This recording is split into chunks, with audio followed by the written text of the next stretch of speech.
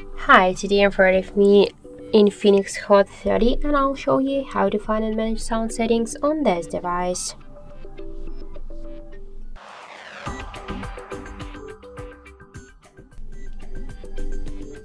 So first we should open the settings application, then tap to the sounds and vibration. Here you'll see the don't disturb mode switcher. You should click on the switcher to activate or to turn it off.